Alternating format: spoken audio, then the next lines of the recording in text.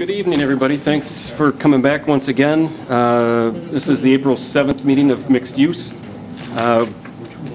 We've been busy despite the lack of response, or I say seen updates from us in the last almost 6-7 months ago. Met with this committee back in, I believe it was July of last year. Went through the document. I believe we came to consensus on a lot of things at that point in time, and had come together on kind of the direction of the document. Staff had a lot to do on our end, and we've gone through those, and Zach will kind of run down through what the updates to the manual are. We sat down after the last one, knew we had to do some updates to the application forms, the process, as we talked about, having the planning board be the main conduit for the process. Talk about, I think I talked application forms, checklists. We'd also sat down and looked at the document and saw that there was a lot of redundancies in the document, that it kind of went around and around and around. So we, thanks to Phyllis and Zach, the two of them did a Herculean effort to kind of rewrite the document, streamline it, make it what we believe is hopefully a more readable document than it was before. So tonight is basically a get back together, make sure this committee is still supportive of the document that we've had before. We've changed out some of the pictures, we've changed some of the formatting, but I believe we've kept the material in there that was there before. So tonight is kind of a run through and looking at the agendas, going through what the changes are. Again, I'll have Zach kind of highlight those, discuss, make sure the board is still supportive of the document, as it appears today, and then look into the boundary district map. We do have hard copies on the back wall. We also pop ones up on the screen. We've taken what was the bubble and put what we thought kind of fit in that bubble, but we need a buy-in from this group that those are the parcels you think should be rezoned, if any. And then we can kind of get into talking about the next steps from here. Jim Costello put together a nice timeline. We've kind of established as, okay, if this group tonight says, yes, we're good with it, move ahead sending it to the town board, how does it fall out from there? We got to go to public hearing, and we can break that down. So with that, unless anybody has any initial questions, comments right off the bat, I'll kind of turn it over to Zach, have him run down, what's changed, do some highlights on that. We can talk, more in depth about, what comments, concerns the group still has, and then proceed through the agenda from there. Good afternoon. I can say good afternoon still. It's not evening yet. Hope everyone's doing well. Thanks for coming. Again, like Mark said, it's been a while, so we're happy to see everyone was able to make it. We've all had a chance to look over the document that was sent out by now. And like Mark said, the biggest thing that we heard from committee members and that we saw as we kept reviewing the document was redundancy. There was a big issue with that. The word that the committee's always used is, make this a fluid and streamlined document. A streamlined document is what we really wanted to get out of this. Make it flexible for developers, and again, a streamlined document that's easy to read, easy to use. And when we really started to get into the fine tooth of things, looking into all the details that were already in the draft that we looked at back last July, we said there are some things that need to change, and that's when we started going through this process to revise the layout, update the content, and reduce a lot of the redundancy. So you see the structure of the whole document has kind of changed, and I guess this can be more of an open discussion if you guys have questions as I talk about things. But first thing is the new structure. We reduced some of the number of chapters that were in it. We reorganized the way things were laid out in terms of where we're going to have our design criteria for the town, how we introduce the document as just an overall concept of mixed use before we get into what is specifically related to Penfield. So it's kind of an education portion, and then we get into what's really targeted for Penfield, and then we get into the specific districts.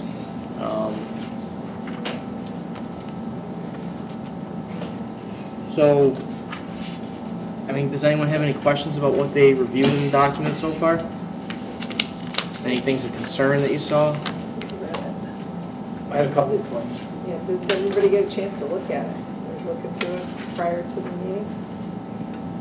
Okay. So, Go Go ahead, Dave. page 27 and 28, you talk about just like fire, fire protection as far as like something to review. Don't you want to just say emergency services? Because you want to include anything else besides just, you have other things, down to the bottom of the page. As far as different entities that, are going to review it. You're at the bottom of 27. Yeah. What's the section number in case anything's specific?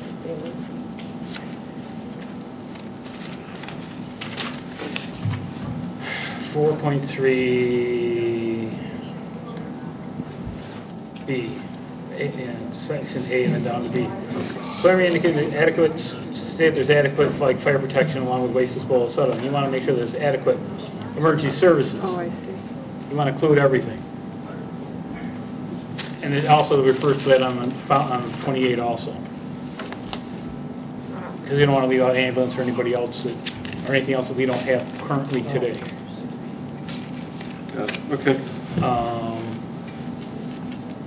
On page 82, you say buildings up to 6 stories, and on page 84, you say up to 7 stories.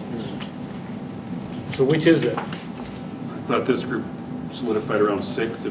Well, then it says 7 on 84, so that Well, that's needs to be changed. Yep. Again, I saw nodding heads with 6 stories. That was my understanding of the consensus of the group, just making sure we're...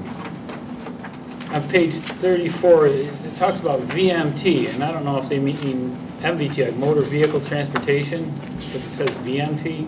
I don't know what it stands for. Vehicle miles traveled. Vehicle miles? Okay, just as long as I have some. Well, that's a good point. We should have we've that tried in to our pull the acronyms definitions? out as best we could, but that's one we should make sure we have that as an So I acronym at the didn't know what front. that referred to. 34. Yeah, it was on 34. Oh, that's it. And on 39, we talk about landscaping.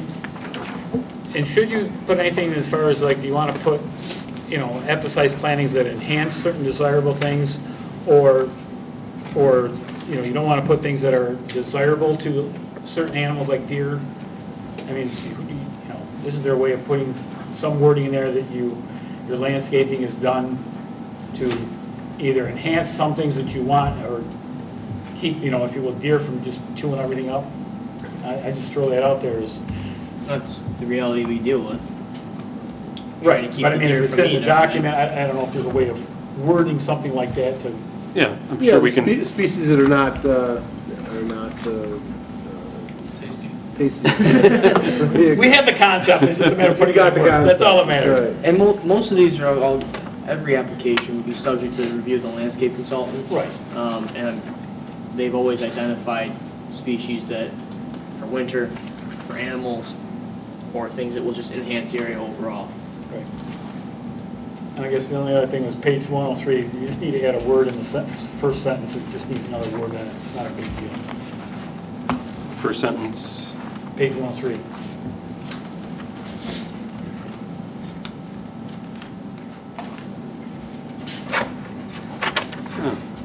From, could be a basic word in there.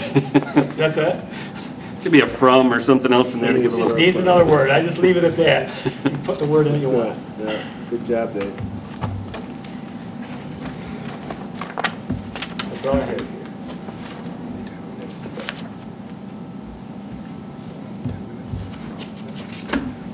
Anybody else have any initial Okay. thoughts, comments? We'll pull up the charts and kind of go through some highlights of the details. I can give you a few other things. Sure.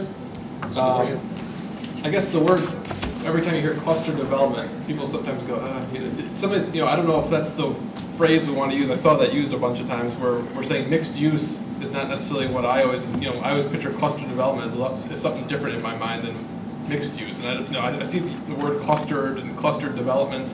Sometimes that might give a different, Concept. just a concept. So maybe word choice where I saw clustered.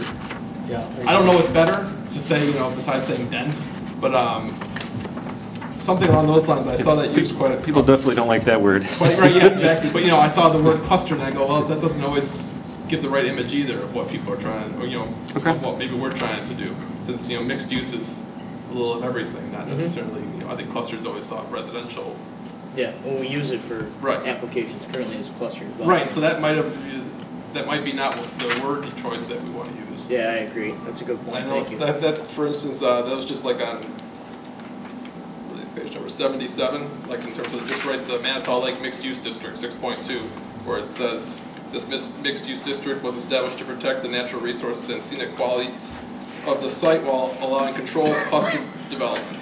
It just is that what it is? I don't know. That's to me sounds more residential in terms of cluster development.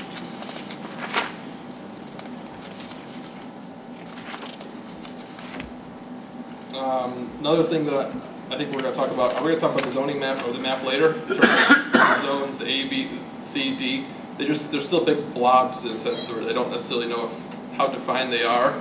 But on the south end, I'll say closer to the Genesee Conservation League, their parcel actually goes farther down along the creek, but this blob kind of comes out there right up to the edge of the creek. I'm wondering if Zone D should really kind of follow along the creek as opposed to Zone A push right up next to the creek, where really that should be Zone D following along the whole entire parcel edge.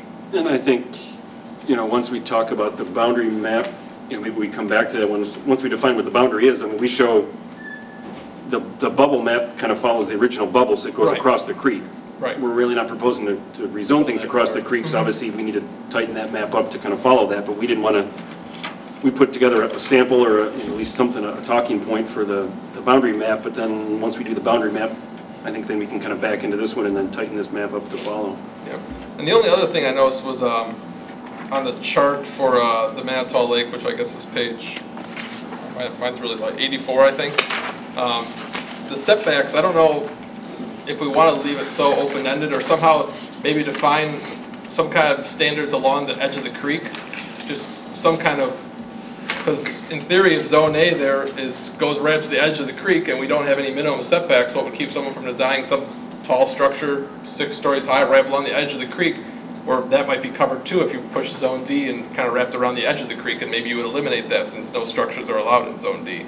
No. That might solve that purpose right there. That's But I just noticed that was the only, everything says minimum setbacks to meet fire and building codes, but And that's I guess to the other buildings, but I mean. in a sense, this is its own zoning district, so do Yep. you really, you know, those codes are met in different areas, if it's zoned commercial, you know, however, but here, this is its own zone, it really can't refer to something else, I don't think. It's a good point, and in our EPODs, we require a 75-foot setback from creeks. As a stream So buffer. we could reference that as the requirement. Okay. We tried to have in the document that it needs to be 100 foot from any other residential use, but I think incorporating EPODs into Yeah, that, you know. I mean, because in theory, this is its own zoning district, so you can't really refer to saying meet minimum requirements, because, well, we really don't have any requirements once we set up a new district. Good point. And I think those are my major ones. Okay.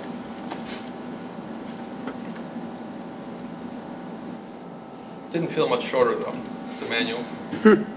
No. Well, we added in, by the time. It got longer after that additional The change. text of the document got shorter, but we added in the application. If you Yeah. take the appendix stuff off, it's shorter. Yeah, true. But we added the application forms in, we added in checklists, we added Yeah, in, the checklists are nice. you know, the development application process. So, yeah, I think we cut down on a lot of the verbiage in the background and some of the circular Plus, conversation we had a there. lot of spacing issues too. Like just one thing that bothered me, because I have probably a little bit of OCD when it comes to reading documents, when paragraphs just kind of stopped and went on to another page, where it was only like another sentence of Yeah, it, it's not good.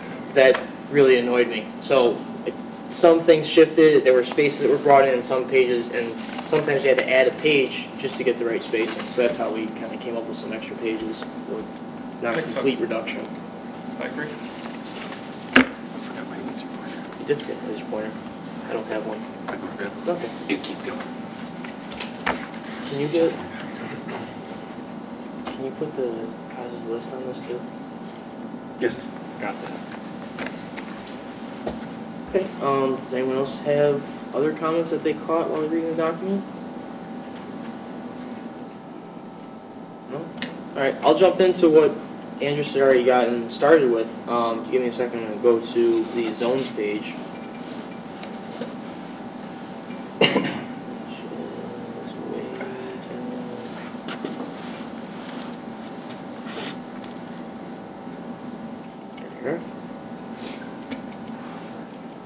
So what Andrews was referring to was this area here where A was encroaching into the creek and near GCL, bringing Zone D down around here. And what we had prepared for the committee to look at, and we sent it out in the original email, was this document, this map of what is recommended currently as the hard lines of the district itself for Manitou Lake. And this follows all the property boundaries that are currently out there, and then we would have to adjust the zones in the bubble to match this eventually. But before we took that step, part of this meeting is to get the committee's approval, get the okay, that we're all comfortable with the boundaries that are recommended on this map for the overall district, and then we can make the bubble map with the zones fit into what that district boundary actually is then. Can you blow that up a little bit for everybody to see better? It's not really. I know. I apologize for the. Does that help a little bit? Kind of get. You can't see the parcel lines, unfortunately, from the other areas, but it gives you an idea of what we're looking at for the area. Old Penfield Road is right here, obviously. The darker lines, the darker areas, all the area that Dolomite or Old Castle currently owns. And we've walked all that together, I think, on a couple of occasions. The area right next to his cursor there is, yeah, that's good. Pull that over a little bit so we could, the open space area that the town has adjacent to the Dolomite property, obviously that's, nothing's going to happen to that property. So our intent was to get input from you as to whether we should have it in there or not have it in there. This is the area here that we have as open space. It won't ever change. And that's going to stay open space. We're not, nothing's going to happen to that other than what it is Is that today. the Gentles area? Well, Gentles this Portion of it, but Gentles is, I think a portion of Gentles is in this area too, if I'm not mistaken. yes. 1080 is still part of the farmstead, Yeah. which and goes straight back. It's hard to see. Stops It here. goes there. It's right there. It comes down to the road and comes back. My initial reaction was that I was a little concerned about how that would interact with the properties around the neighborhood here. And I actually went out this morning to take some photographs, and we do have photographs of the neighborhood. When I went out and looked at it, I think that if we were to look at this more in terms of residential mixed use with various types of residential use versus commercial, it would probably blend in pretty well with the character of the neighborhood. Right across the street is the Ellens Creek Valley Townhouse Project. There are a couple of houses in this neighborhood over here, but it is kind of isolated. You can't, these people here are buffered with a berm along the road across the street. They are set back a little distance from the area, but if this were to go to a mixed-use residential development, it might blend in very nicely with the neighborhood if you thought that that would be an appropriate use. We were looking at these properties here and questioning whether or not you would agree that they would or would not be, you know, an appropriate area for mixed use. Let me get the picture here. Yeah, why don't you pull up some photos? So those were always part of the bubble. The town property was part of the bubble.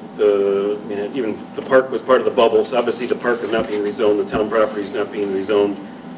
The areas of the creek aren't being rezoned. So we're kind of pulling that in, and those were a couple of the, kind of three out parcels that weren't immediately part of, what we've been kind of considering the main Manitou Lake part, and we wanted to.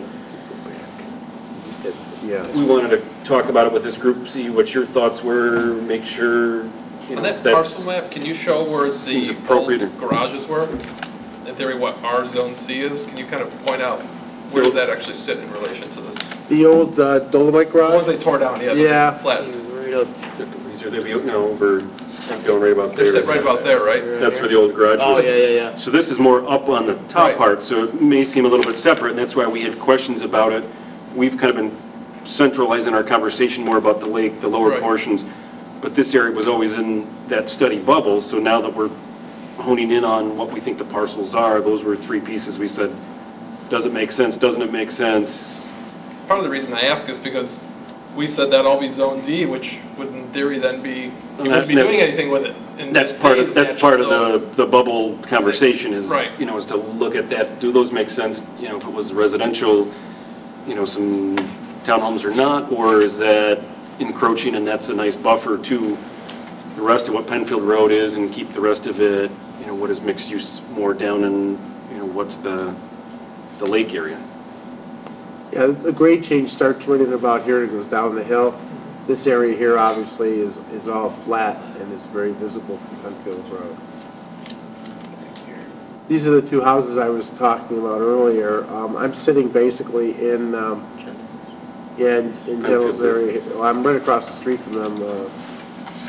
So that's the corner house, is, you can see the hill turns just east of that, yeah, east of the gray house. Yeah, The this farm is- market, and then the market stand is actually to the left, I think is the next photo, is the farm market to the left.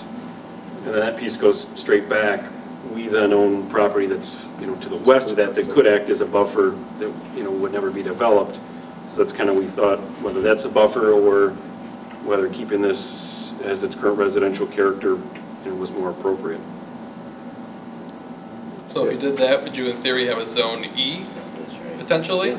You Because could- Zone C, you're still looking at 3-story. I mean, based on what we have right now, what fits into that, or does nothing fit into that, and then we kind of say, Yeah, I mean, that's, these were some outliers, just that was in the bubble. We thought, you know, we need to talk about it. No, it doesn't make sense. It should be just in the lower area, leave it alone. Or, no, it may have some potential for residential type uses only, and with then flat land. we could come up be with developed, so. I mean, but it could be developed, Right. you know, I mean, right now it's single-family residential, so it could be Ryan Homes, it could be any developer come in and, you know, subdivide it, put homes, put a road in there and do something else, is whether that made more sense to be, you know, a mix of townhouses and cottages, or, you know, you said you could come up with a Zone E that would be a residential-only piece that, you know, met more with townhouses or something without a commercial component or something. Are those all currently just residential zone? Yes. Yes. Okay. The farm too? Yes. Yeah, I can pull up the zoning map in the back too.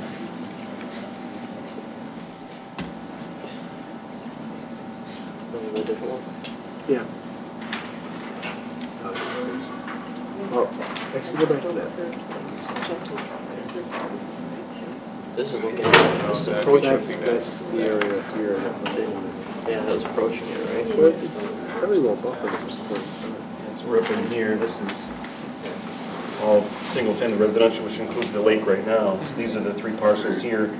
This is the piece that's town-owned land, and then the other holdings of the Dolomite group is this, and there's a couple little, so these were kind of the little up parcels. We kind of looked at those that was in the overall bubble. We never kind of That if talked you're about rezoned, you those. may and consider that, yeah. Should we leave them as they are? They continue to be single-family residential, they can be subdivided. They're half-acre zoning, so you could have half-acre lots, single-family housing, or might that make sense as a Zone E or something else? But we wanted to see what the thoughts of the group were. Ruth, you look like you have something to say. Well, it seems as though with the development that's going to occur at some point on the hill, you're going to have an awful lot of traffic here if you allow more development. I mean, this is your guys' document, so that's why we're just floating stuff out there. I mean, ultimately, this is the group that has to say, yes, this is what we want. No, we think it should remain single-family residential, keep the traffic down.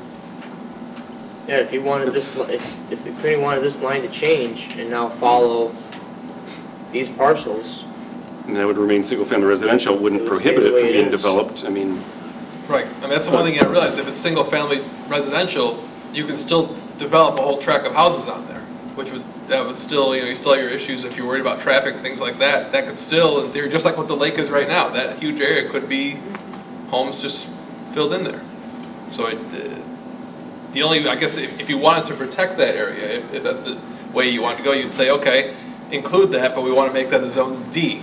Zone D doesn't allow structures on it except for little ancillary structures, I think, that's all allowed, and that would, if that was what we wanted to do, that's one way to protect that. Well, how many But I acres think- are we talking there, about 4 acres, 5 acres? I Uh, mean, that's not owned by Dolomite? The 1080 is a pretty sizable chunk, but I believe the grade falls off somewhere partway back. It starts to drop off.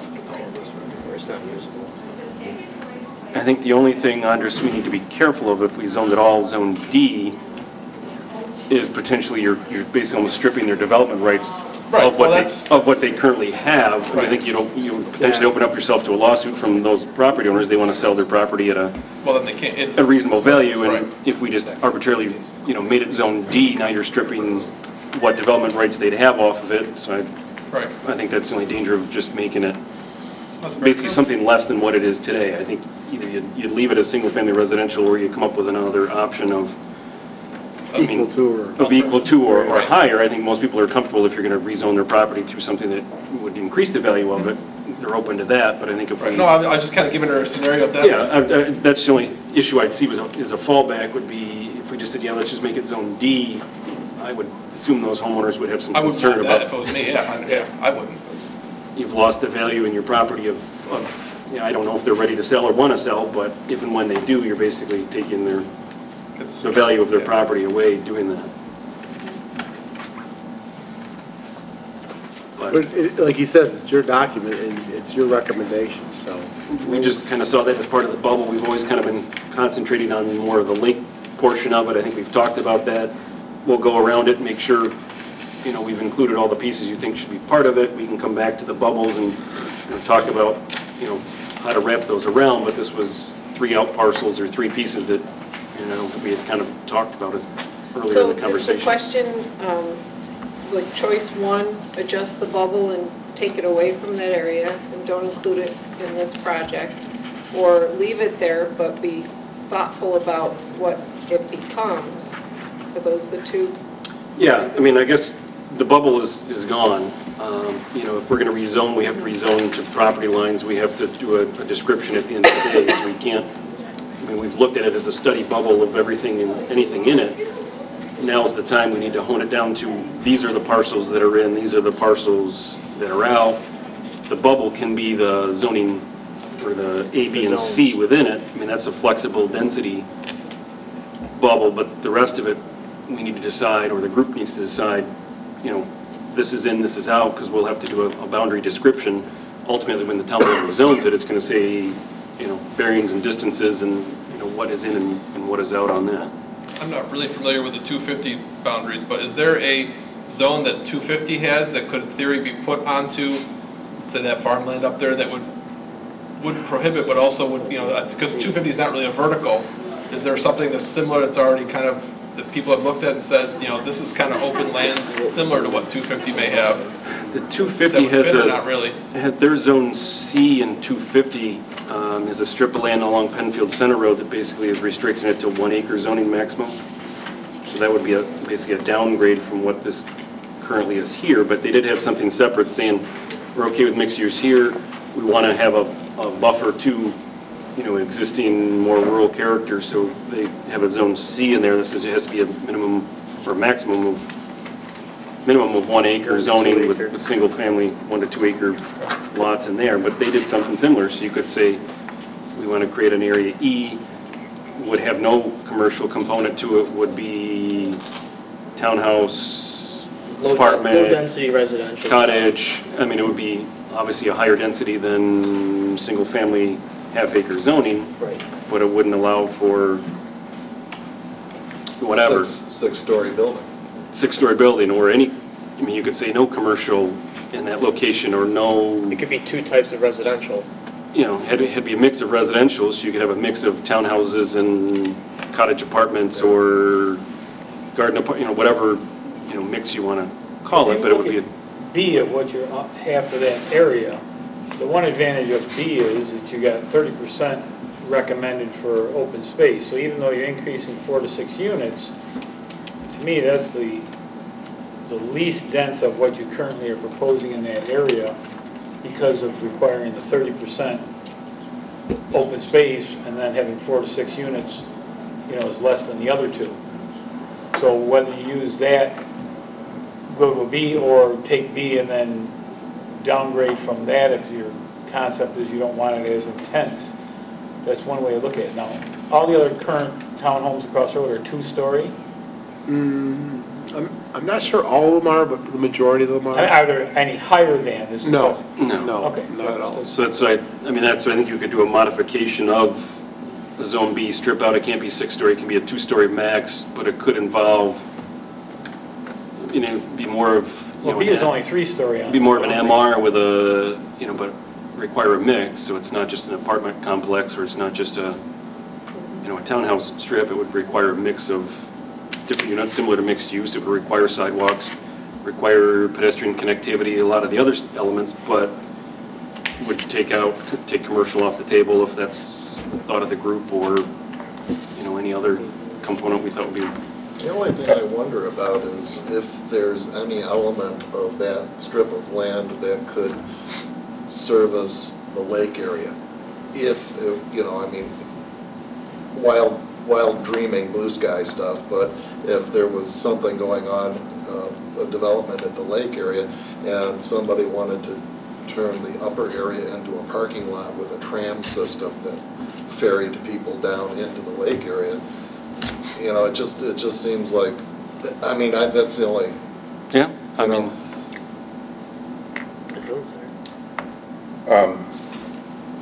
I wish Jack Odenbach had been here tonight, because there are a couple of questions that I would like to ask him, and one of them has to do with this Zone B. I'm wondering, we're talking about 2-3-story structures there. Has there been any soil testing done in that area to determine whether it's feasible? I mean, all this is predicated on whoever buys it. And I mean, this is just says this is the maximum you can build. They come in and it's all muck soils, then you can't build there. I mean, that's what's. The other question I had is kind of related to that. I know that I think it was last fall at some point, that Old Castle had put the property up for auction. Is that correct? Yes. I assume since it wasn't sold that nobody met their minimum. Last I heard, they are in negotiations with somebody. We don't know who it is or what their intent is. That's why we're kind of proceeding forward until they come out of the woodwork to say, hey, I'm the new owner. We're proceeding ahead as we have been. If they come up and say, I want it, I don't want it, let's, you know, then so we can change course. But to any of the negotiations or any of the comments? They haven't closed on it or sold it, so basically at this point they haven't released the name to us. They said they are in negotiations. They have some due diligence they have to do on their part on the site to, you know, clean up a little more and do some other things. That's as much information I'd say. I was hoping Jack was here, you know, as well. I've, you know, emailed back and forth with him. That's as much as we know, is that in the initial auction it didn't sell, but I think they've been in negotiations with somebody since then. What the new owner's intent is, we don't know at this point. We did send a courtesy copy out to Jack so that he could share that with whoever the potential buyer is, but we haven't heard anything back from anybody on it. So at this point, you know, as far as the committee, you know, I think we continue forward it as we have been. If circumstances change, we'll, you know, let the group know what has happened, what's come out of it. If we need to reconvene, we reconvene. But at this point, you know, without knowing, I'd hate to change course, you know, one way or the other, and, you know, kind of stall this longer than it's kind of gone on already. But Mark, if you look at the true use of what you're talking about for mixed use, realistically for that property, you don't want to take out the potential for a commercial use, because in theory that will also service the other townhomes and everything in the area to be able to bite to that, you know, as far as, you know, a minimal type of commercial use, you know, where you put it on one, you know, first floor, you know, some small things. So I think, you know, pulling that out of that, you're really eliminating the main purpose of mixed use, in that it should be accessory to the other areas around it. Dave echoes exactly what I was going to say. Okay, I'm just floating it out there. 1080 plot, I think if we're going to include it, it has to be mixed use. Why say residential? It already is that. It doesn't just kind of, it's kind of like grabbing the bubble and saying, well, how can we make it stay residential? So to me, if you go with a B, unless you don't want to limit the height to less than 3 stories. I mean, at least my paper here says 3 stories, so if it's... And it's buffered by one side by full open space, so you've got... So virtually, if you have 2 stories in the front of it and 3 in the back, you've buffered all the other aspects. Right, and I think there's that land too, if you go far enough to the top of the screen there, that's getting close to where there's, in theory, an overlook, right? I mean, that has some huge potential in terms of anything you might put there, if it was commercial or whatever. I mean, nice views in terms of that area. That could be a nice area to develop, actually, maybe nicer than what's down below. That's a great point. How does everyone else feel? So basically, with those comments, we would be looking to adjust Zone B So we'd leave to this area here and leave these properties in the new district. Now, Zone B says 3 stories or 45 feet. And that's what Dave was just talking about. Is that... Are we comfortable with 3 stories on those properties? Would you see Or one thing you could do if you 2 wanted. stories if you wanted to limit that? Well, I think more in keeping the balance. your main emphasis of this is to be staging it back is in your document. So in theory, if you're at the road, the width you got, if you're at 2 stories, once you go back in and you're 3 stories, you're far enough away from everyone else, if you will, because your only neighbors are the existing ones at Penfield Road. We've dealt with that a lot on 250, in the 250 group, was we said, you know, that allows up to 4 stories. We've said we don't want it on 250, we don't want a 4-story building right adjacent to the road. We said you can be 2 stories adjacent to the road and then step it back in, so if you're in the middle of the property, or 250's got a lot of elevation drops. If you drop elevation in a 4-story building from the top of 250, wouldn't, I mean, be looking down on the roof. You know, it doesn't seem that much. I mean, elevation-wise, the YMCA is pretty much a 4-story building as it is now. Fits into the character, so I think, you know, if you had some of those similar parameters, you can't be 3 stories up against the road. You could be 2 stories initially, and then as it steps back into the property, you know, could rise up to a 3-story building. I'll say yes, I don't know. Making it a B. Yeah, I think B, I think that makes sense. Or at least, you know, consider that area B. I don't know if the whole, I mean, what portions of it you can, but maybe most of it. I think it's, that might be some of that might turn into more of the valuable land right there as opposed to the whole entire pit down there. Probably following these property lines. Probably makes sense. Well, in theory, I mean, if someone bought the land and bought all the other properties around there, I don't know if you'd want to limit them right to those lines. And, I mean, that's the part we've shown as a bubble. So if they do buy all the pieces and they come to the planning board and say, hey, we bought both these pieces, it makes more sense, this area's flat, can we flex this a little bit?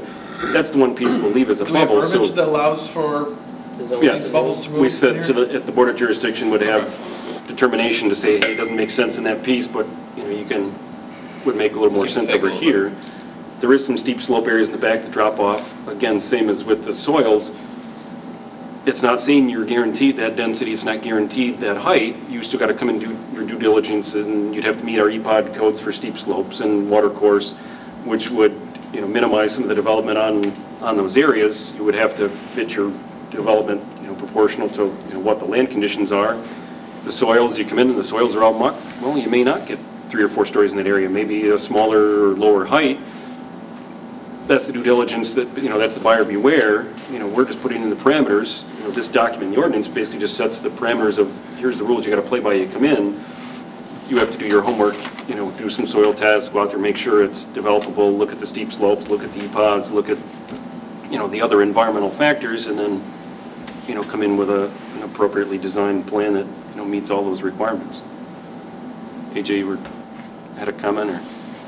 Well, I was thinking that the zones, if they were flexible in this, I guess, a somewhat similar fashion to like the 278 law, where board could adjust them a little bit here and there, you could get a lot more creative projects. And that's what we've tried in the document, and maybe we haven't captured that totally, but we've tried to show it as a bubble, so it's not hard and fast 2 property lines, so that it come in and, you know, they have to prove to the board that they can, you know, make it work, and this would work out better if we laid it out this way. And leaves the board some flexibility to say, okay, yeah, the density may make more sense here, the soils here are bad, let's do something lower over there. So we've tried to. Could we base that on a percentage? Put Is there, some- I mean, if someone sat down and said, hey, we could allow a flexibility, I mean, once these are a little more defined, to say, give and take, whether it's 5%, 10%, so that way someone doesn't say, hey, it'd be great if we could just push Zone C all the way here, and Zone we're A gonna can wrap all the incorporate way. D back here to cover this, something more, because, I mean, we have these zones for a reason, because we've all kind of sat down and said, this is kind of what we like. Yep. So it stays kind of, I totally understand that you want to be able to adjust things a little bit, because it makes total sense, because until someone shows up and says, this is what I'd like to do, it's all kind of arbitrary.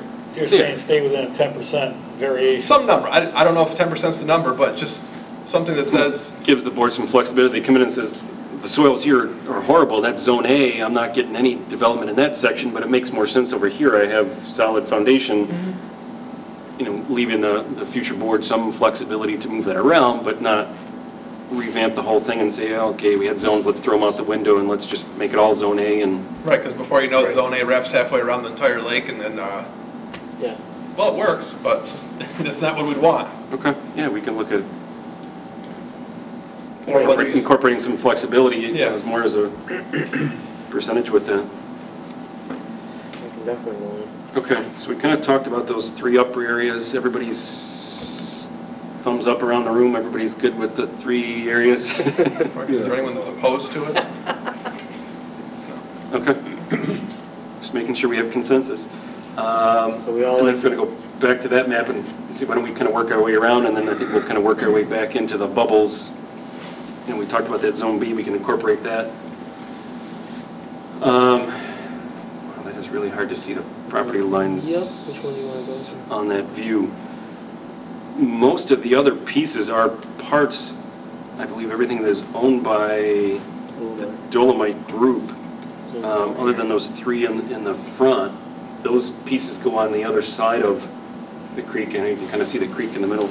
I don't know if you have the laser pointer, you can kind of highlight on the screen. It's kind of hard to see. Here's the creek that comes through here, goes up that way. There's an odd little triangle wedge shape here. You can see the property line comes up this way, and down is one piece that's owned by the Dolomite.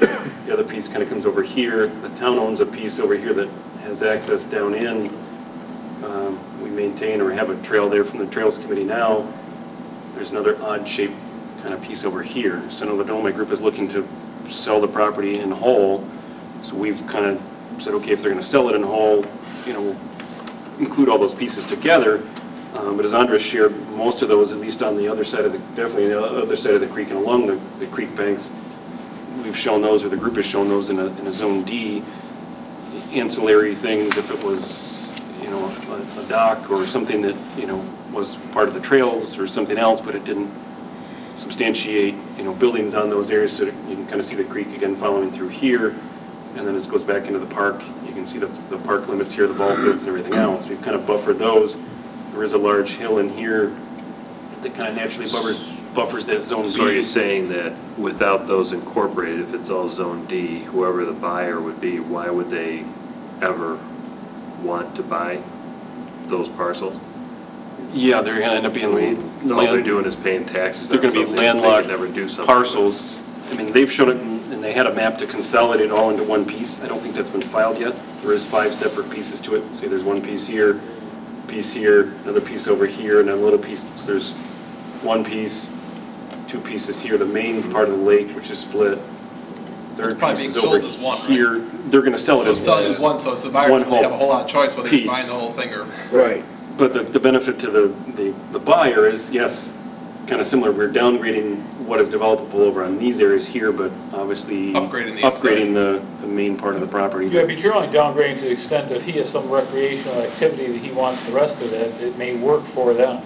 Yeah, we're just basically saying we're not looking to have structures, over in these areas or Around the buildings or development, recognizing the E-pods, or recognizing the creek and the buffer areas.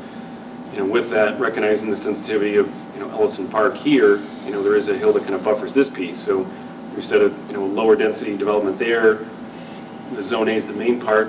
I think Andres brought up a good point. The creek comes up this way over here. So I think Zone A, you know, Reached a little too far. you know, I think that should kind of pull back and at least, you know, follow the creek lines, keep Zone D over the creek to reflect those EPOD buffers. And we just talked about B. So I think, you know, take D down this way.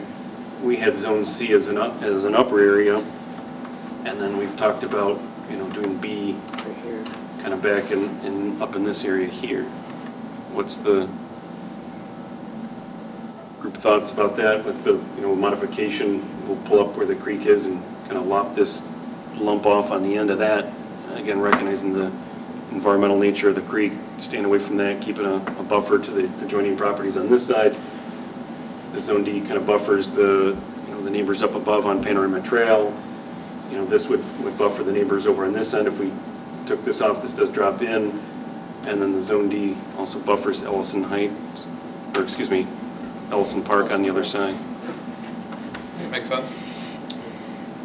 Yeah, this has to be open enough, though, to get a developer that's coming in here.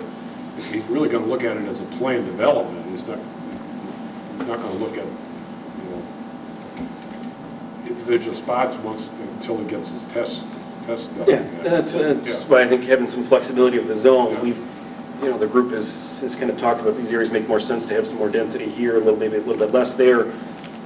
But I think, you know, to your point, you know, and to Bill's point earlier, is until you have soil tests done, until you have other environmental concerns and everything evaluated, you know, you'll need some flexibility at that point to shuffle things around and to...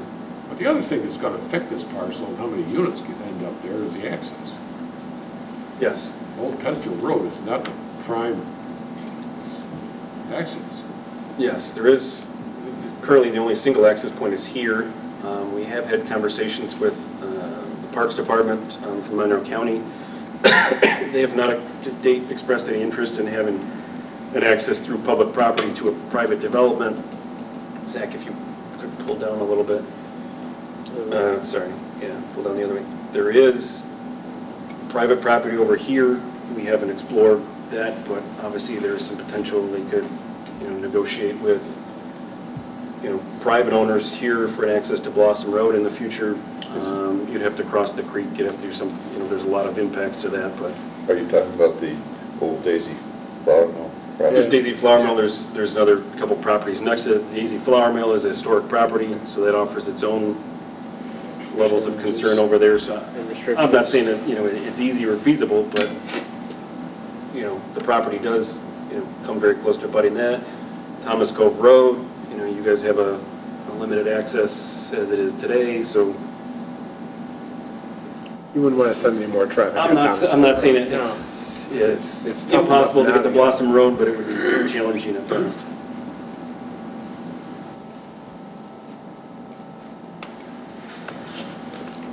Any more discussion on the zone bubbles? We can modify that, email it to the group, you know, make sure you guys are on board with those. We'll, you know, we can look at some language on, you know, kind of a percentage or flexibility. Did Zone B allow for the stepping back? Like Dave was saying, you know, we wouldn't want we put that structures right in there, but we want somehow to, you know, especially up top that Zone B where we're, you know, considering adding that. Yep. I think, you know, you would want that pushed back because there's quite a bit of distance to go back where you could then have the three, you know, the three structures where they really don't encroach. Yeah, and you don't want to, you know, again, you don't want a four-story building right up against Old Penfield Road either. As you drive down the road, you know, you're looking up at a four-story building or something imposing. Same thing on, you know, on Penfield Road here. You don't want a four-story building right up against it. But if it's two at the street, went back, it was three, or, you know, grew from there. I think being down in the basin here is a little bit different as you come down in the hill. And, you know, there was a six-story building there. It kind of gets lost in the valley. But I think we have that language in there universally that, you know, kind of buffers to the existing conditions, steps back in, and then, you know, the height can grow a little bit based on the development.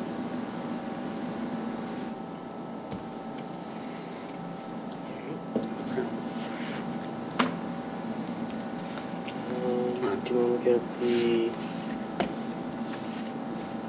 table or the checklist? We can bring up the table, see if there's any other concerns on the table. You're going to have to blow that way up. Yep. So just looking at the table, whoops, wrong buttons.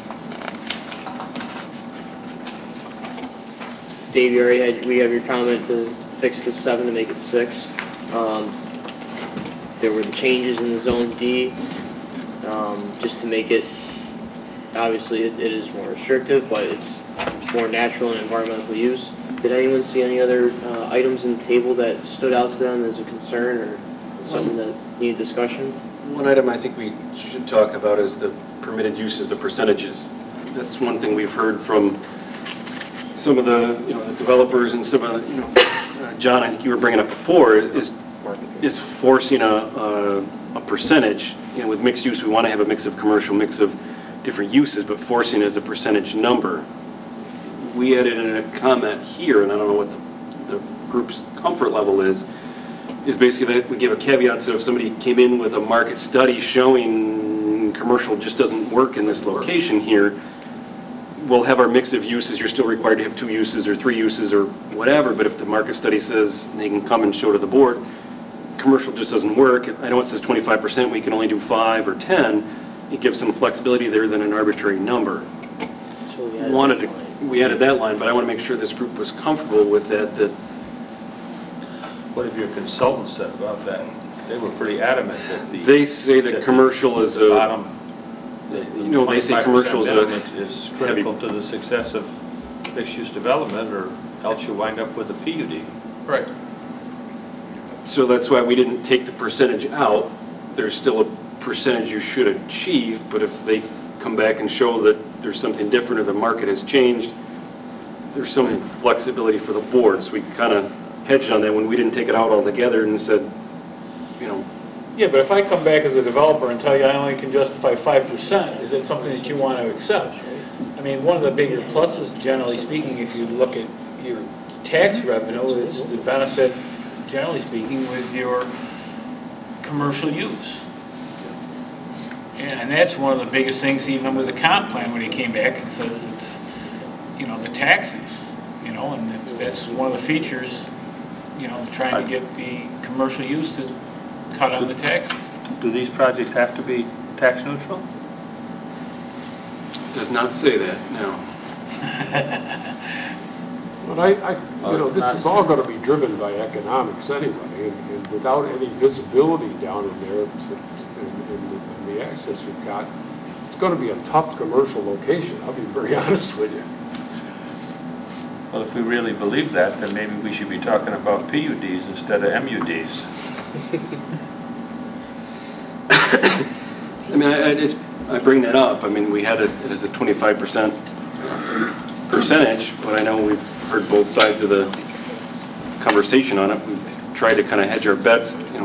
Basically we're recommending a 25% number, but understanding that, you may not get there, but if you leave it to the board of jurisdiction, you come in and say we can fit 1% commercial, the board can say, no, that's not really what we're looking for here. That's not the intent of this district. Go back and try again.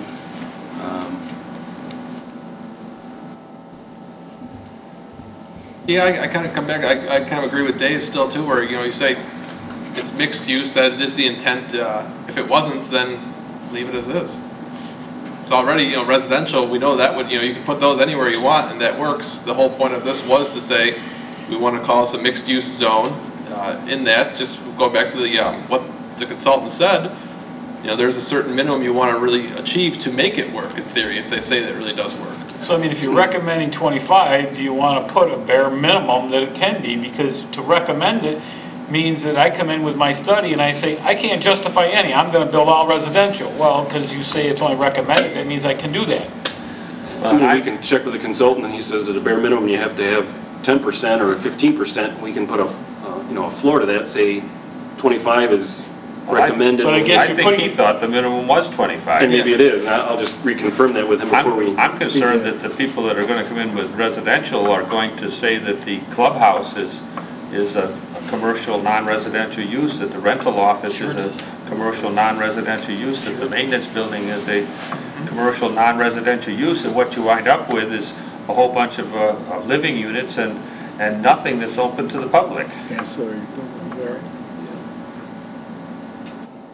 Yeah, and plus you're wasting everyone's time. You get a developer that says, oh, look, well, this says, or it could be justified, and also they come in and spend all this time and work, and everyone goes, oh, sorry, that's not what we intended. Well, that's what it says. Well, it's what it says, but it's not really what we want. And then no one's happy.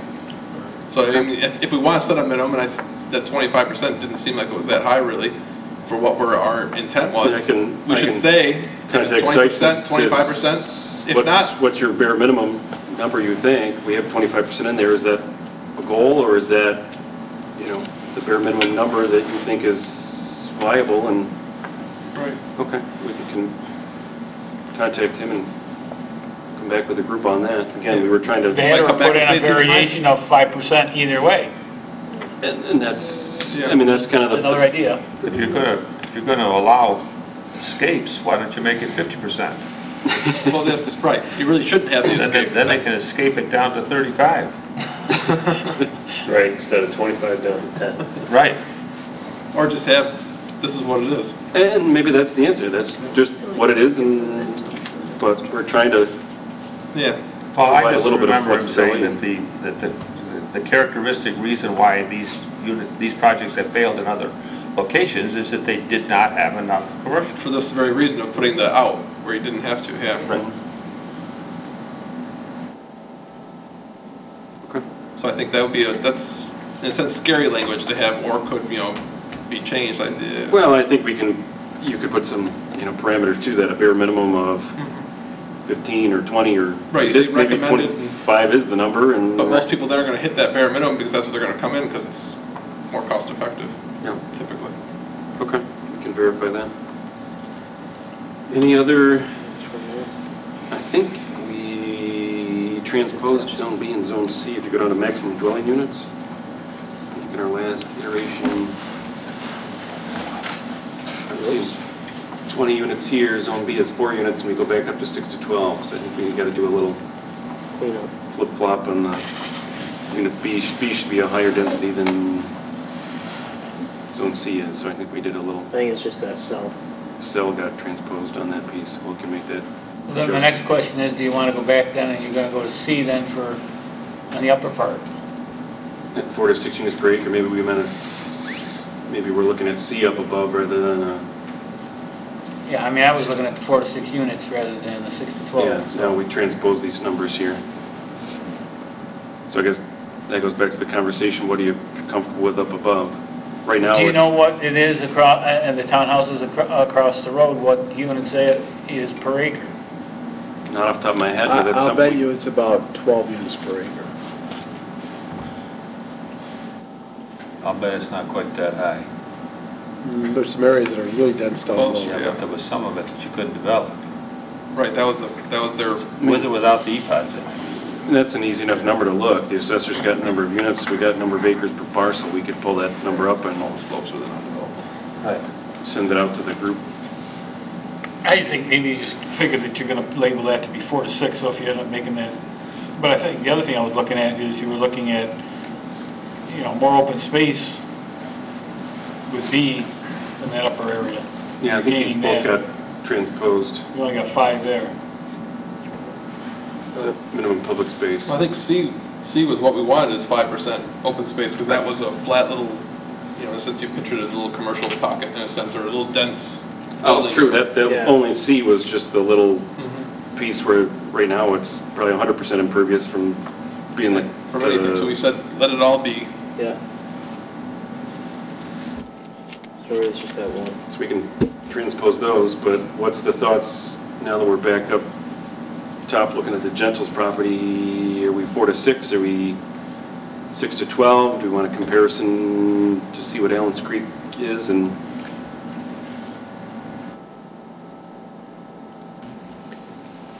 I'd like to see a comparison. I say that's an easy enough number we can pull tomorrow and send out to the group. You know, the assessor's got the number of units. We can pull out what the total acreage is, come back, it's 10 units per acre. You're kind of in that 6 to 12. Those numbers are probably actually right because we said it'd probably be low because you wouldn't be able to get traffic back there unless you opened up the top. In terms of, you know, that might actually be correct. Yeah, I keep forgetting that C is the Right at the the road impervious piece. where B is almost, Yeah, you know, it's really but- landlocked back in there when you're looking at 4 to 6. That might actually be what it's supposed to be. True. Well, let's, We'll confirm all that. Maybe you Confirm. need a zone E. I would like to look at other townhouse projects besides Allen Creek as well, just to get an average of maybe do 2 or 3 of them besides Allen's Creek. I see we just had a couple Village Square, recently went in, it's kind of an infill piece. But I think if you're going back to, if you're going to see the way it is, it's 6 to 12, and B the way it is, I think you're fine just leaving B back up on the hill the way you're talking. Yeah. As long as that 6 to 12 is staying with C, like, not flip-flopping, I think you're fine the way, what we talked earlier. Yeah, what's Arbor Ridge? But then I think you look into, I mean, you got 4 to 6 units per acre and you got a 3-story building.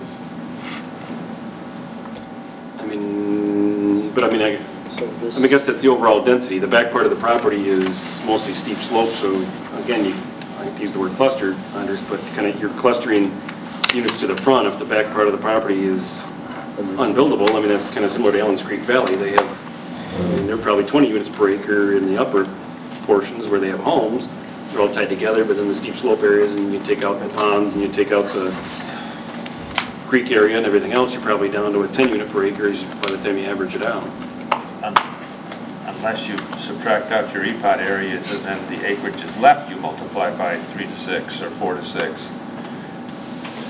If you use the entire acreage and use 4 to 6, then you wind up with more than 6 per unit on the developable portion of the site, which is what we're striving for. Yep.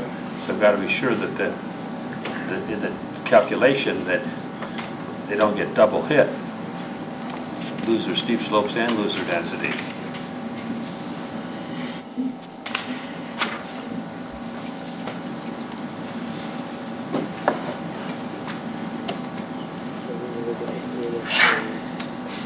Okay. Anything else on this chart we want to talk about, had concerns about? I think the only other thing is if that zone B is going up top, the minimum setbacks by fire and building code really might need to look at that a little more, because this is its own zone. There are no other setback requirements then.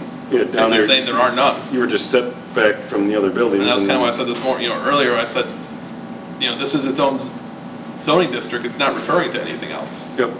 So those are all set in the actual district. So whatever we say it is, instead of saying minimum setbacks to meet fire and building code, well, the building code usually doesn't amongst the buildings, you have a 10-foot separation, right, but it's again based on firewalls. If you have a higher firewall rating, you could be closer or farther, but we should have at least setbacks, front setbacks, similar to we do, in all zoning districts. Right.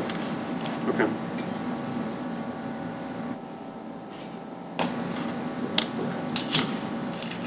Okay. That's mostly the chart we ran through. Any comments, concerns? I see we added in the application forms.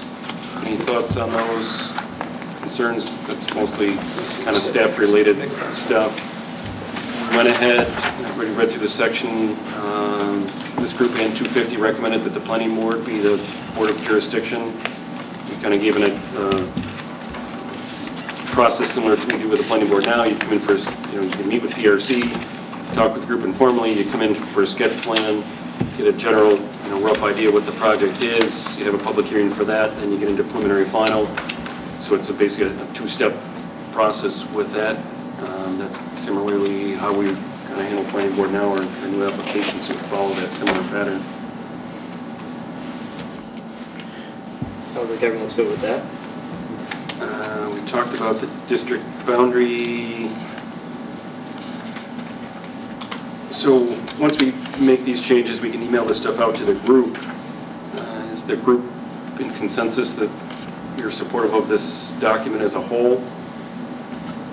Yeah. With I think the changes, I don't think it's bad. Given changes, it's a lot better than it was. Ultimately, it's this group that's going to be recommending that it send it to the town board, and then obviously we got to have a public hearing. We'll be looking for this group. You guys are the ones that put this together to support it when it goes to the public hearing. We're going to have questions, concerns about it. Ultimately, the town board's going to look back to this committee and the 250 committee and say, is this what you want? And they're going to look for thumbs up and nodding heads to say, yeah, we've gone through it, we're happy with it, we're supportive of it. Obviously, not everybody's going to love every piece or part of it, but as a whole, we just want to make sure that you know, everybody's happy with what's being put forward, and I say that it'll still have tweaks and changes, and we're finding spelling errors, and, you know, we still have some time to, you know, to tweak that stuff, and, you know. Are we missing any people from Manitou tonight? Jack Odenbach. Jack Odenbach is one. I don't know who else is on the table. Anyone else who's got a blue name tag over there? Doug. Terry Smith, Tim Hampton, Bill Howe, Arthur Woodward. I mean, all of a sudden you're missing a third to a quarter, and we're saying, yeah, it's great for us, but. I mean, that's all I mean. That's more what I mean, we'll email it to the quorum, but we'll make these changes. We'll email it out to the group. Right. You know, again, we'll ask for a vote of confidence through email or whatever. Not to put anybody in the spot, but just everybody kind of has one last chance. Obviously, we can't, you know, wait for everybody. But at least if we email everybody, they've had an opportunity to review the document. We've put it online. You know, we've tried to make it very, you know, open and transparent to the public as well. You know, we'll again email the group and say, is everybody okay with it? Speak now or forever hold your peace. Not saying we can't make minor tweaks, but yes, Bill. Mark, this is just I guess a personal thing, but on page 85, I don't remember seeing this in the original document. It may have been there. The simulation of the Manitou site.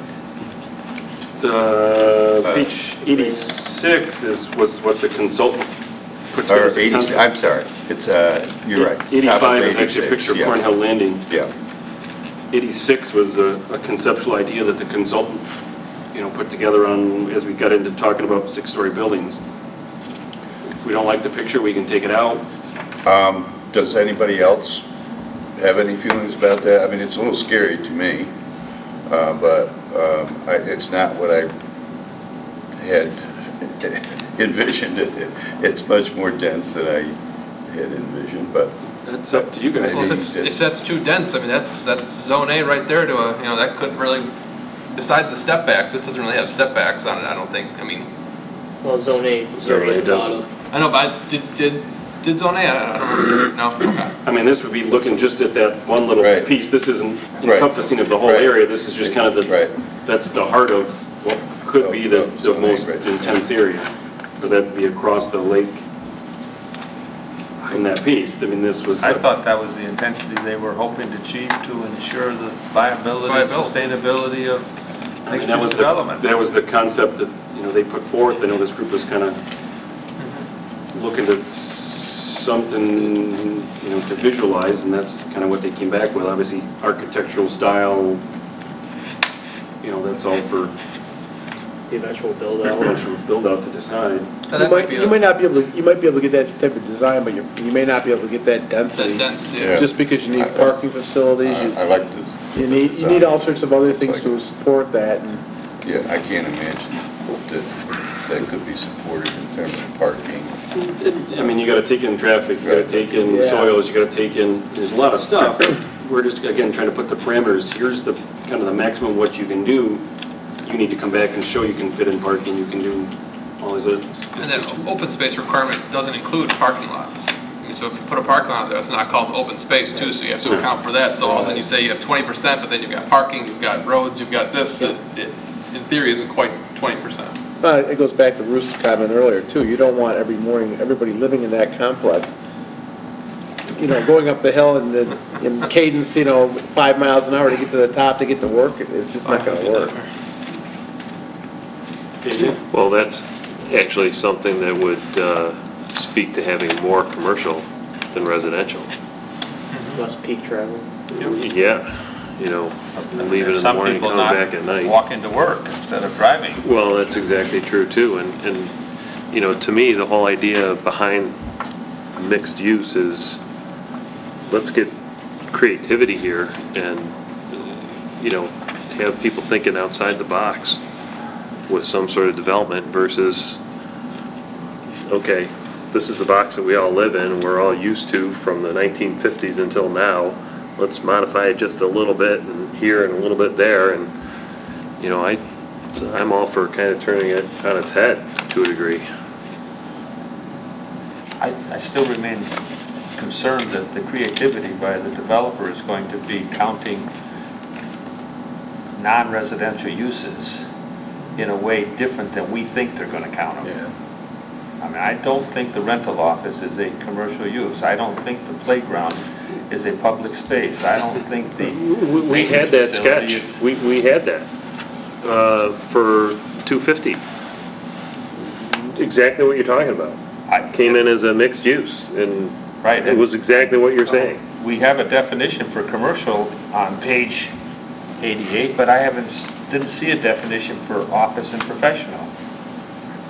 I mean, I know what office and professional is, but. Yeah, but I mean, that's good to detail it out, so we're all speaking the same language, because everybody's got their own perception and. Well, and sometimes it's easier to put in some examples of what it's not than it is to try to describe what it is. Actually, we were pretty proud of the 250 committee because they made the same comments you did to the developer that was showing the plan, saying, that's, after what we know about mixed use, that wasn't a mixed use project. And they were very blunt about it, So is there language that we can put in there to prevent that? Because the next developer might just come back and, you know, the next person comes back and does the same thing, and all of a sudden, once again, you know, if the guy that said, this isn't what we want, or is there, you know, what language could we put in there to say that, you know, the rental office does not count for apartments? And I don't know how to, there must be some way, I mean, Well, obviously you would be the buffer sitting on the, you know, sitting on the planning board, Entities so. that service the homes right there are not, you know, only. well, that's the trick. I think that it has to imply that not just the residents there use those services, that the retail and that the public and that the office and the professional Services the general public. service is something other than the So people that have commercial an address uses are there. entities that have to be available to be serviced by the general public. But at the same time, they could say, hey, anybody can come into this office and rent a unit. Or anybody can come in and use the playground. Right, They'll have bocce tournaments open to the public. right. And that's not what we want. I mean, you know, but in a sense, how do you put it on paper to make sure that's not what you keep getting? Because that's just wastes everyone's time. Yeah. Unless that's what AJ wants to do for the next couple of years, is just review. No, I mean, that's stuff, you know, we can feedback to the consultant. I'm sure they've done how many different iterations. They've done it at different locations. We didn't think they needed to be here just for tonight, so Jim offered to come. We said, you know, this was more of kind of a wrap-up session, but, you know, I think there's just some great questions. There's some items we can build into that, and I think, you know, we'll have some great. But especially since the 250 group has already seen it. And so it's obviously. I mean, we had a prevalent. developer come in with a sample plan, and, you know, they had concerns about certain things, and said, well, no, this looks more like an apartment complex than it does a mixed-use development. We have concerns about this, so we kind of sat back as staff, let the committee, I mean, you guys have been involved in this and educated in this and gone through the process. They took off on their own. We sat back and they said, no, this isn't this, and this doesn't have walkability, and this doesn't have. Well, if we can fortify that, I think it'll be easier for the planning board members to explain why you can or can't do certain things. Yep. That's great feedback. We think you would have made the same comments that the 250 committee made as well. I think you're educated enough about this now that you to see the same. I mean, we just had a developer that wanted to come in. He wanted to share his plan, and the committee was open to it. So I said, oh, if you want to share what you had. He was looking at an incentive zoning application prior to mixed use. He's been waiting patiently, but he's been waiting, you know, for this group to wrap up and with the 250 piece. So we brought him in, and the committee listened, and I thought they did a great job. They had a lot of good feedback of how they didn't felt quite met mixed use and met the intent of it. Well, the other thing, I mean, this seems to be much more of a cohesive one owner, maybe 2 or 3 type parcel, whereas the 250 is, you know, you're trying to, how do you manage that? How do you get it to be what you want? This, at least, you know, one person could come in and say, this is our concept for the overall. Yeah. 250 is going to be a piecemeal process. 250 is going to be a piecemeal, and it's going to be very hard to make sure we get what. From one project to the next. Right. Mark, on another thing, if you deal with a development and they have it around a centralized, whether it be park area or whatever, I believe you need to have it so that there is always access to any centralized area with at least like a 16-foot access to be able to bring equipment in, so that you know, some of these pictures you see, it looks like, okay, we got a big square, we got an open area in the middle, but you gotta bring equipment in there, how do you do it? Right. Helicopter? We agree with that. So like 16 foot, to me, would be like a bare minimum because of being at least far enough away from, you know, walls of existing structures, you aren't gonna collapse them with large equipment. You know, that there has to be some access, you know. Make that part of the design. Absolutely. Yeah. That's a good And point. I don't know if 16 is enough, I mean, that's just a number, minimum, I would think, to Safe number. Good point. Any other comments to the document or comments to The map to the the table. map? Bill, I know you had some concerns about this. What's the consensus of the rest of the group? Keeping the picture in, taking the picture out, keep the picture in? I'm seeing I think you'll that. leave it in because one, you're gonna go, and you're gonna have people bring Bill's point out, and they're gonna say good or bad, and the town needs to hear it. Okay. I mean, again, I don't think Because we're all people- gonna love every part of this document, but at least as, you know, we can go forward and say it was a consensus, at least the majority was supportive of it.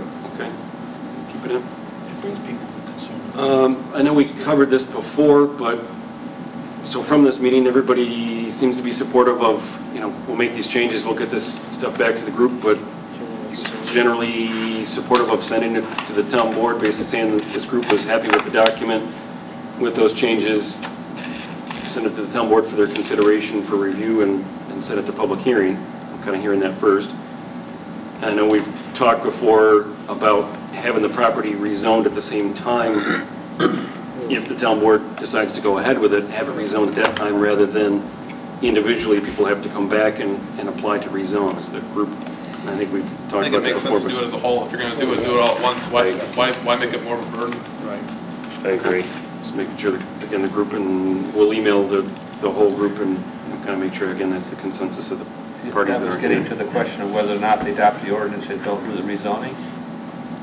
Originally, there was some thought that they would create mixed use as a district within the town, and then individually, developers would come in and ask We're getting for, away from that, right?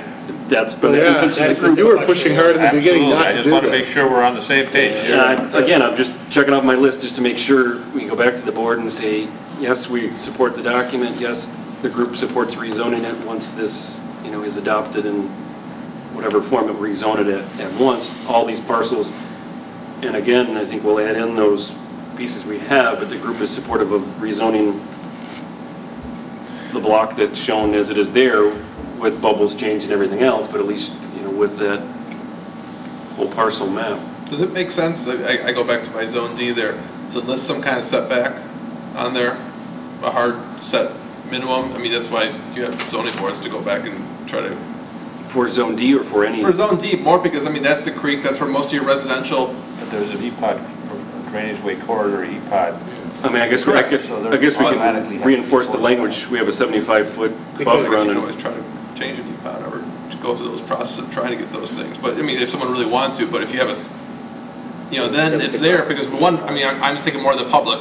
You have a number of houses up there, you say, okay, zone D, it's this, but we're still allow, you know, shelters and other things that, you know, people might picture one thing, also you say, hey, from the creek, it's gonna be, you put it right in there. I mean, obviously it's already there, but if you just put it in numbers, someone says, okay, my property abuts this, last thing I wanna see is some big mixed-use conglomerate, and they don't quite understand it, but also you say, hey, because you're here, the creek's here, this is really, nothing can go here. Sometimes that puts people's minds at ease.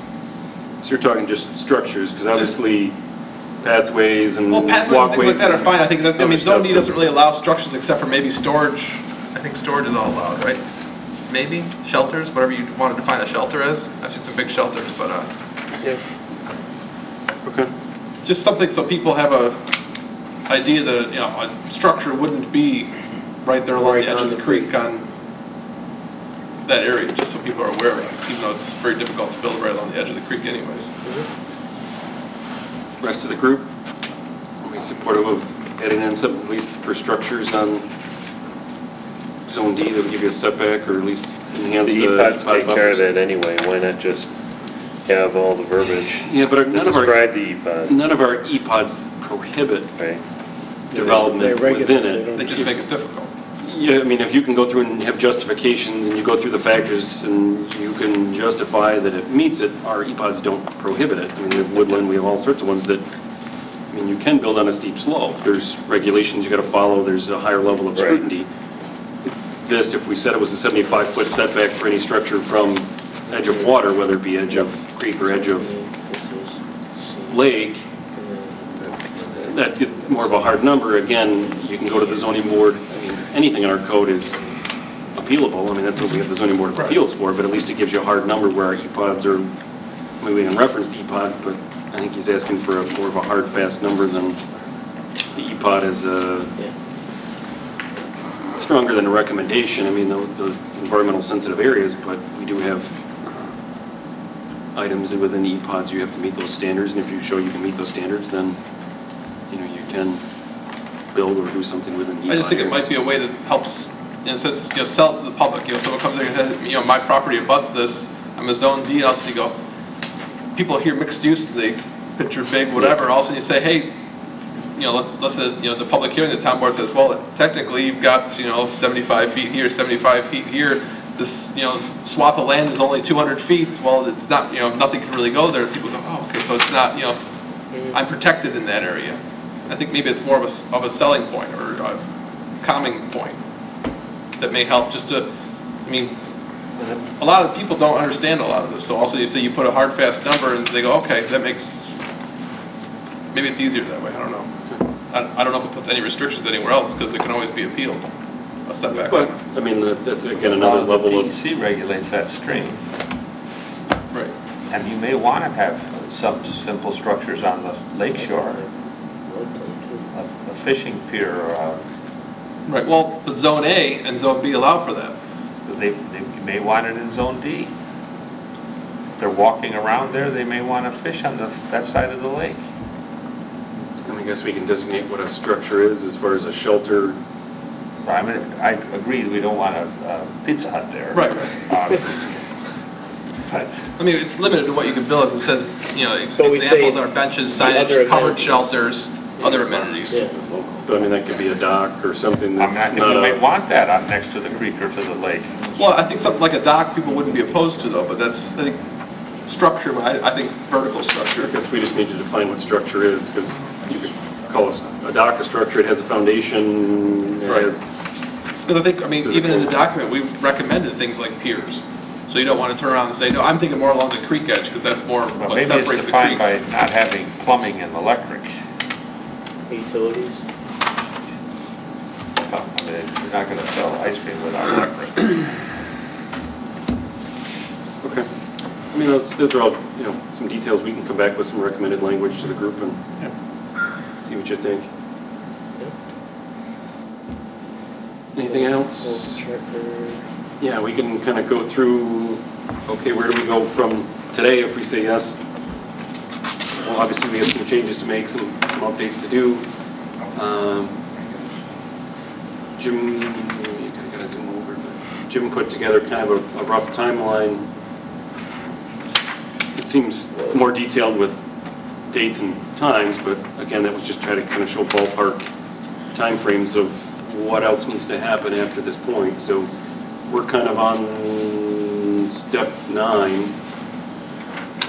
You envision that Manitou and 250 are going to go together, or we have public hearings? We have at this point. You know, unless something changes, unless you know something with the buyer of this piece, whatever, we've kind of kept them in line so far, moving along. If something changes that, it changes that. But so far, we plan on kind of having a public hearing on the document as a whole, and the rezoning all as one. Jim, I don't know if you want to, since you created this, if you want to run down through your... Well, unlike most governments, we are actually a week ahead of time instead of behind it, so... But you made the schedule. That's a positive. I made the schedule months ago. You can check the date revised. I didn't do this today. I think there was a schedule presented in one of the first meetings we had. Oh, we're way behind on that. Yeah. This is the new schedule. That schedule's gone. This is the new improved schedule. So where we are today is getting your comments back, incorporating them into the final document, making sure you're comfortable with that. We'll get those back to you. Something we didn't talk to you tonight about, but we are in the process also of developing an ordinance based on your comments in the manual. The ordinance, I would say right now is maybe about 80% complete. We have to take your comments from tonight and incorporate those back into the ordinance to make sure it all meshes with the manual. We'll share a copy of the ordinance, with the group. Yeah, you'll get a copy of that. We've been developing it, but we want to make sure this document, everybody was happy with this document before we provided a final ordinance, because that obviously reflects what this is, but once we make these changes, we'll share that with the group as well. We don't want to burden you with that task, so we'll get that out to you. Once you're all happy with that, we will get everything now to the town board. Town board, we're going to give them about a month to review all the materials, both individually and as a group. We'll try and pull them back together at a work session and get some direction as to whether they want to move forward with the public hearing. I know the town board's always sensitive to the idea of having public hearings on documents such as this that have such importance during the summer months, particularly when people are going away on vacation and they don't have the ability to make comment to things. It's a little easier now that you have internet. Back in the day it wasn't so easy, but I know they're still sensitive to it. The intent would be, the other track is we've got an engineering firm, MRB, that is working on our environmental issues for seeker. They will be preparing a draft generic environmental impact statement to address concerns such as traffic, drainage, all environmental aspects of whatever we are proposing for this project. That document will be completed, and the board will also have to review that document. They would then set a public hearing for public review of the document once they determine it to be complete. That would also incorporate the rezoning proposal, so they're rezoning the lands, they're addressing seeker at the same time.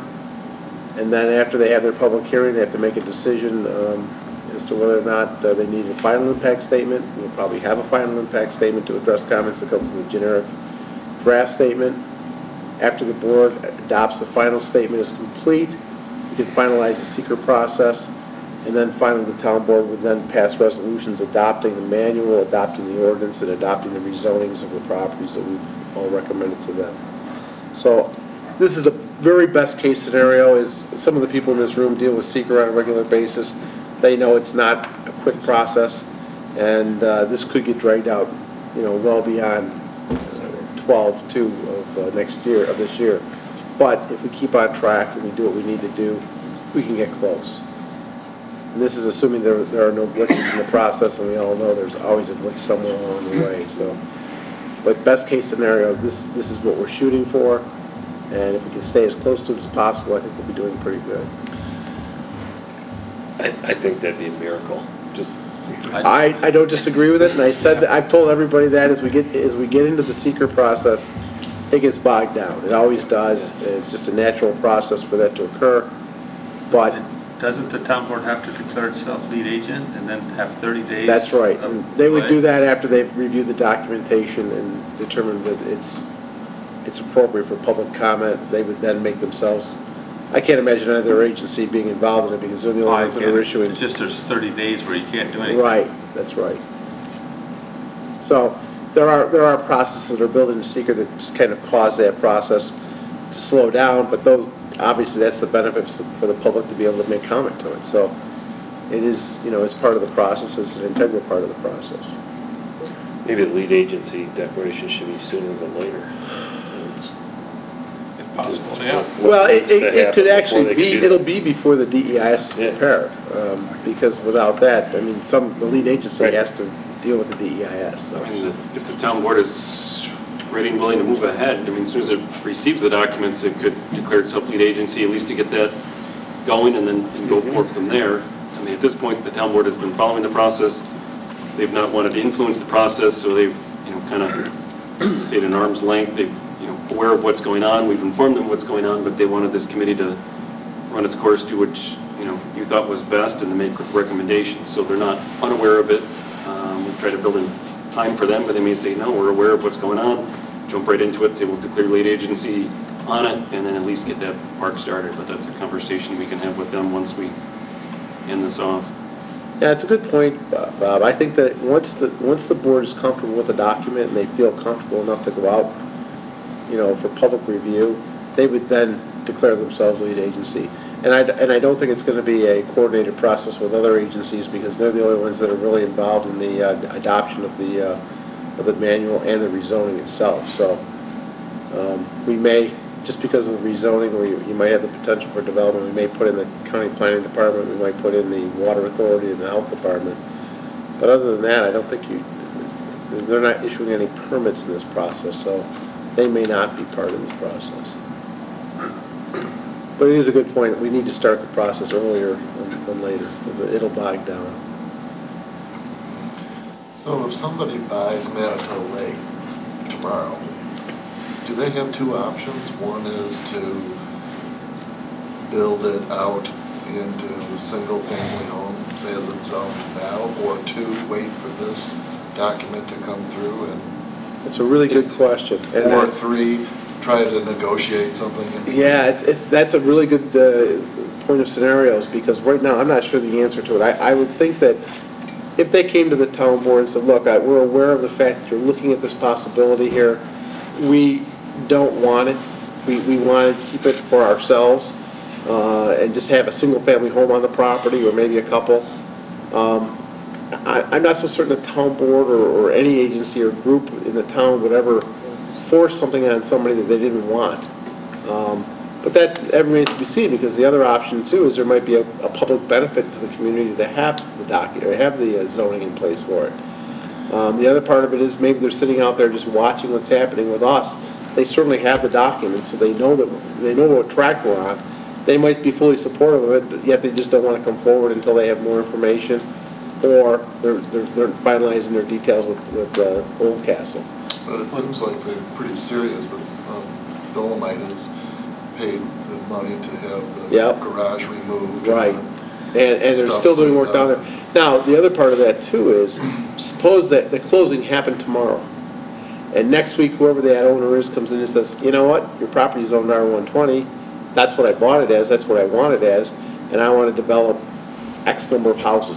Right. We'd be hard pressed not to allow them to come in for site plan approval, Right. because, you know, it's zoned what it is and there's no moratorium on the property not to allow them to come in. They may have a use in mind that we haven't even considered. Yeah, that's another good point. It might be the Olympic Scuba Diving Center. It might be any one of a number. It might be something we absolutely love or something we absolutely hate. You just don't know till you see it, but those are good scenarios to come up with. We've just noticed been for sale, we've tried to come up with a concept to kind of get out ahead of it, plan it, put it together. I mean, again, best laid plans, somebody else who comes and owns it, they may have a different idea. Now, why would the town board put a moratorium on it sooner than later? It's a good question. You know, and that's something we're going to have to talk to them about. If they knew this was close, they could in theory say, hey, we're close, we have to work through the process now. Yeah, and you're right. That might be something we have to talk to them about fairly quickly here to see if they're willing to do that, or if they don't have the energy to do it. I don't know. I mean, we can ask the question, but obviously it's up to them. But wouldn't it be feasible? I mean, doesn't it seem like maybe single-family residential would be, you know, I wonder if there's politics at work here, if they're racing the clock, if they want to get Dolomite to perform certain We heard that there were some things on the property that had to be removed from the site. There's some old piping. Yeah, that makes sense. There's a whole bunch of things that Dolomite has to do for them. And of course, Dolomite couldn't do it during the winter months. the winter, there's asphalt and concrete out there and other stuff that they want cleaned up before they would take control of the property. Jack did share that portion of it with us, but he's been very tight about who they're dealing with. So we've kind of just continued until we hear otherwise, you know, continue on the path we're going, and when and if we hear something, obviously we'll share with the group, you know, if there's a change, but we've kind of just been continuing on the path we're going until we know different. We will email you once we find out. Oh, yeah, any news, yep. That's all we have for you guys tonight, unless you guys have other questions. Obviously, we'll seek out answers from the consultant on the other issues, come up with some other language. We'll continue to refine, you know, those pieces of the document, share them with the group. Obviously, we're working on the ordinance. As Jim said, I think it's 80%, you know, with tonight's stuff and with the 250 group.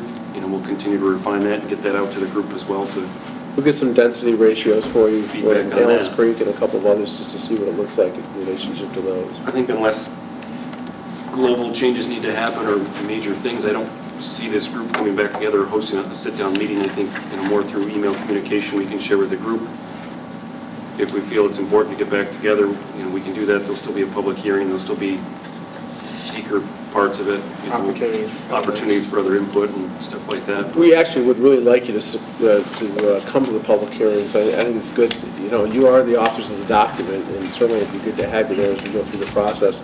I don't think we're expecting you to get up and having to defend it or anything like that, but, you know, just to have you there is a good show of support, I think. Are the consultants going to review it one more time? We've been feeding stuff through them and, you know, They giving looked at stuff back, this so they'll... Before we sent it out to the committee. And Yeah, then we'll they'll be look at it sending the and- changes to them as well. The consultant will be here for the public hearing, you know, they'll run through it and do their presentation as well as staff.